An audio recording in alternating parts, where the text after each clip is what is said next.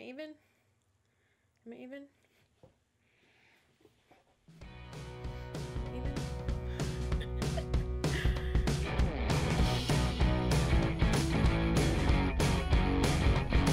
Hello, hey guys, what's up? How's it going? It's Katie here. Quick little video of what I got at the Sephora VIB sale. I did not get a lot. I don't actually buy a lot at Sephora. I was very proud of myself because this purchase actually is what put me over the threshold to become VIB instead of just a beauty insider, which is what I have always been, because I never spend that much in a year at Sephora. I don't buy that much like really expensive stuff. So I like getting sets like this around the holidays to try things, even though it might not be, you know, dollar amount the best value. That's okay, because it's an expensive item. You don't know if you're gonna like it. You may never use the full size anyway, because I like trying lots of different products. So having smaller sizes is sometimes better anyway. So the first thing I got was this Becca Jet Set Glow.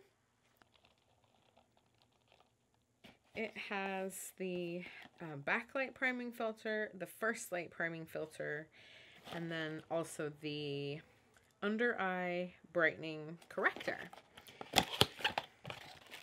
Oh, it comes wrapped so nicely. See, these are perfect sizes, and you can take nice things traveling. Anyway, these are good sizes. I am excited to try these. This is very tiny, but also good travel size. How does it compare with my It Cosmetics? Let's look, shall we? It's definitely more salmon. That is like half. So yeah. But, you know, it takes forever to use up a tub like this. So that is good. I'm excited. I really want to try those Becca products. The only Becca product I have is the... Oh, that's not true. I have the Jaclyn Hill Champagne Glow Trio. But I just remembered I also have this, the Shimmering Skin Perfector Liquid in Pearl, which actually I really like. It's just... like last summer when I would have used it, my skin was just not in a place where I felt like comfortable using it. Okay, I digress. Moving on. Next, I got the Makeup Forever Aqua XL color paint. So these are new, and basically I wanted to get this as an eyeshadow base. I got the M52. Well, it totally just disappeared. So yes, it is the correct skin colored one. Okay, cool. I'm excited. So what happened was I actually ran out of finally my MAC Painterly paint pot, and I don't know, I just wanted to try it. It looked cool. So hopefully this doesn't. So yeah. And last but not least, this was a total ridiculous splurge item. I don't know why I did this. I got the Victoria Beckham Estee Lauder mascara. Why? I don't know. I was kind of thinking about getting lash extensions, and this is supposed to be good for extensions, but I'm pretty sure I'm not going to get lash extensions because that's just expensive, and I feel like I won't like it the way I didn't like the lash lift. So I'm really bad about mascara. I buy them and then I take like 6 months before I try them. For example, I got this when it came out, and I haven't tried it yet. I really like the Estee Lauder Little Black Primer. Probably should have repurchased this, huh? I don't know what I'm going to do about mascara. I don't want to open this because I don't want to open it right now. Oh my god. I really wanted some of the other Victoria Beckham products, like that glow, that $90 gold. Oh man, I would never spend that much, but I wanted it. It looked... And the... you know what I really wanted? The eye kohl with like the black and the nude. That's what I really wanted, but it was sold out or they didn't have it or something. Okay, that's gonna go in the drawer. But we're gonna try these other things, so hold on to your butts. I think I want to try the purple one. Oh, it's got a nice little seal. That's nice.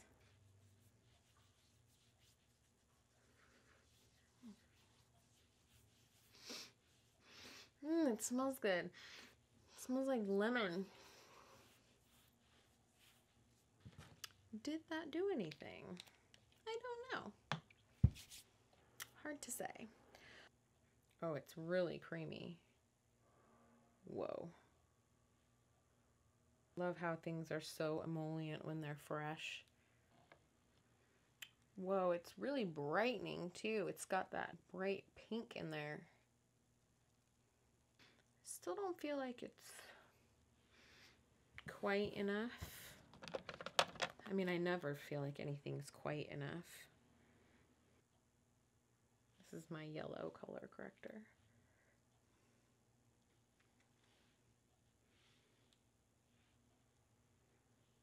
I mean, I think it's a definite improvement. I mean, I can still see them, but looks bright. So here's the foundation and concealer, no powder yet. I doubt if you could tell, but I could tell there's just the teeniest bit of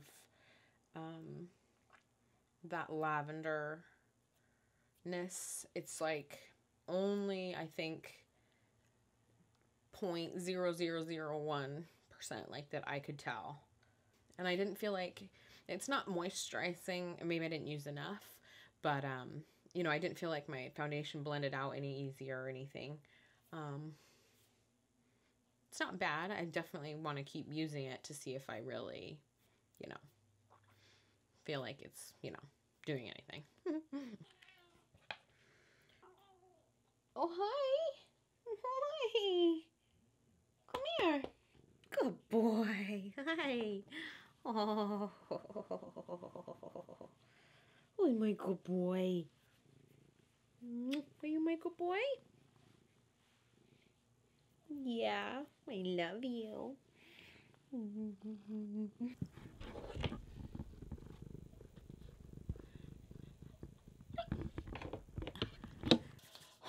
Okay, back to business.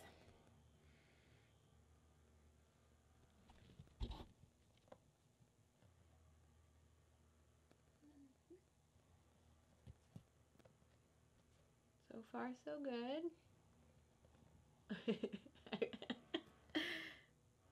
Just a teeny tiny amount. It's very pigmented. Although I don't think it went up as far.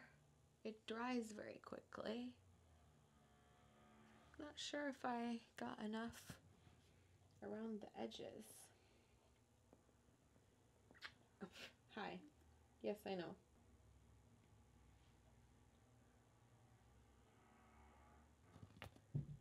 Bye.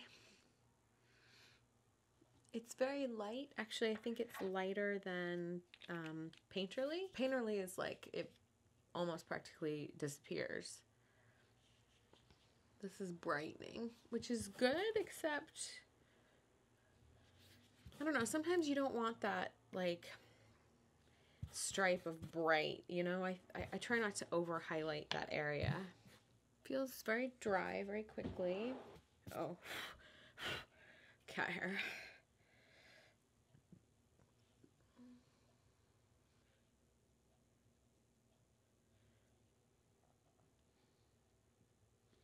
Let's put some eyeshadow on top of it.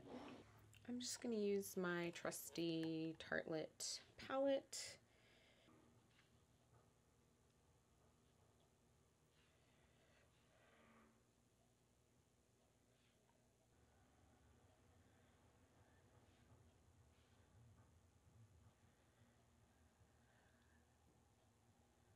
So far, so good. Hi. Come back for more. He's getting in the box with the paper and stuff. And take the purple and brown here. Hi, honey. Hi. Hello. Yes. He's saying hello to the microphone. If you don't have cats, you won't understand that this is normal. And I wouldn't have it any other way. He is the loveliest lover ever. Yes. And I would never want to take that out of him by scolding him for jumping up here. No.